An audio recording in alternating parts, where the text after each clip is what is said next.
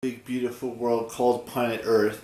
So I feel like everyone has done this at least once or twice, or maybe multiple times in their lifetime. But there are certain things that are better taking pictures of than other things.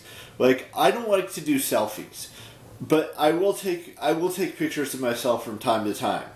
But it's mostly from my chest up. There's nothing on the internet of, and I'm fully clothed, by the way, in all these photos that I would take of myself. But it's mostly from my chest up. I do have clothes from my chest down, but I'm just saying that. And I wear a lot of shirts, I wear a lot of shorts, I wear socks, and I know some individuals think it's weird, but what I mostly take photos of, and I'm not saying I'm a photographer or plan to be a photographer or anything with that, because I take most of my photos on my phone, whether it's a book that I'm planning on reading, whether it's a movie poster at the movie theater that I'm planning on watching, and I post that to my Instagram feed.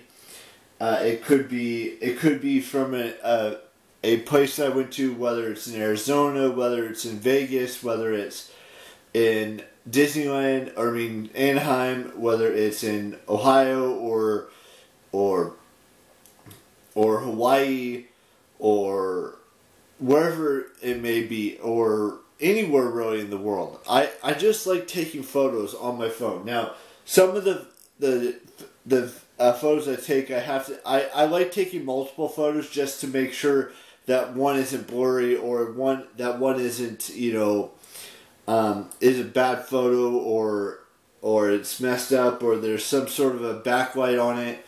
I'm not saying I take the best photos on my phone or anything of that nature, but I just like taking photos. And it's not just movie posters. It's not just sometimes photos of myself. It could be a photo of a friend of mine that I have. I'm not saying I would ever upload that to or post that to my Instagram or anything of that nature. It's good to have those photos just to remember what you did on that specific day, and sometimes whenever I'm done seeing a movie and I post that poster in a feed on my Instagram, I remove that one. But other than that, I don't like to remove photos unless they're saved on my computer or saved on a camera like I'm filming these vlogs on. Now, not every single photo everyone's gonna like. I get that. Not every single video I upload is gonna receive likes or comments or things of that nature. Which I know that I don't read comments as much as I used to, but I know that people do comment on some of my videos, and that's okay. You can comment on whatever you want. I'm just saying, when I take photos, I'm doing it because it's something that I'm passionate, that I like to watch or to experience firsthand, and to have that as a memory, and go back in my phone and look at all those photos that I took, whether it was from another state or from some sort of event or a hangout with a friend that you haven't seen in a while, or things of that nature. And I'm not saying I'm going to ever post those friend photos unless I get permission from that said friend or that said person, because that's what's most important, is that I get permission, which I would never. The only time I would do that, like I said, would be with their permission. I wouldn't post it any other time except for with their permission. With movie posters, it's, I can't ask permission because it's just a poster of a movie that I went and saw or that I plan to go and see. And I have pictures of my brother's dog. I have photos of my favorite sports teams that I downloaded. I'm not going to go into detail of that. All that stuff. I have photos from when I went to a wax museum in Vegas for my 30th birthday. I have and basically have just a bunch of photos, and that's not the half of it. I'm probably going to take photos when I go in 10 days from now, or 11 days from now to Disneyland and to the. I know I keep repeating myself in these vlogs, but I'm just saying I'm going to continue to take photos on my phone. I'm going to keep those photos, the ones that are memorable enough to keep. Like when I'm taking photos of, let's say I take a photo of a feature creator of myself, I'm going to keep that because that's a memory I want to keep and have for the rest of my life. If I can have it for the rest of my life.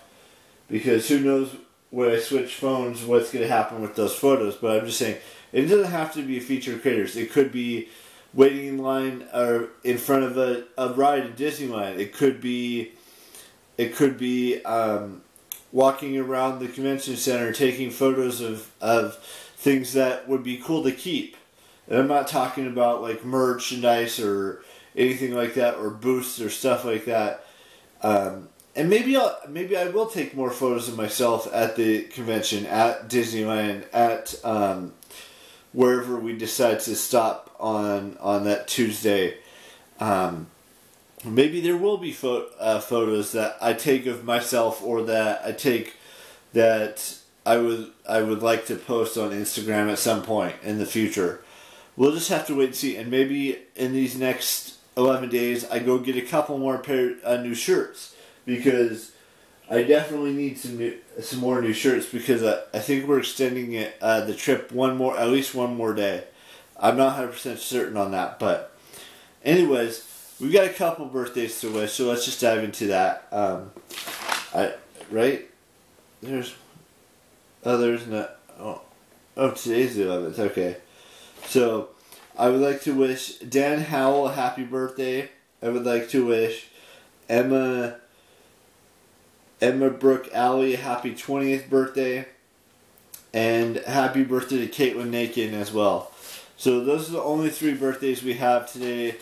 There are 3 birthdays on the tomorrow, so look forward to that. And tomorrow's vlog is going to be a weekly task update, and then like I've mentioned previously, I'm getting a haircut on Thursday. We're probably going to go out to dinner on Friday, and then hopefully I can go see the new Flash movie on Saturday. Or I might have to wait until we get back to go and see that. We'll just have to wait and see on when I can go see the new Flash movie, because I really want to go see the new Flash movie.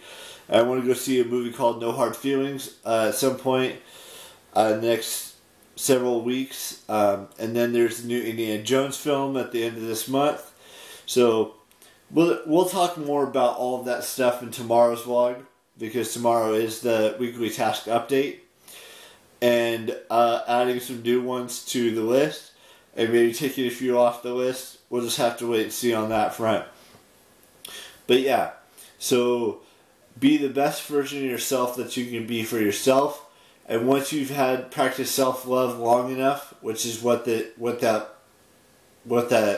part of the outro is, you will be able to find your true love story at some point, after you've practiced self-love for so long that you know how to navigate it, and you can love someone else after you've loved yourself for so long. Anyways, I will see you with the weekly tasks tomorrow, and bye-bye.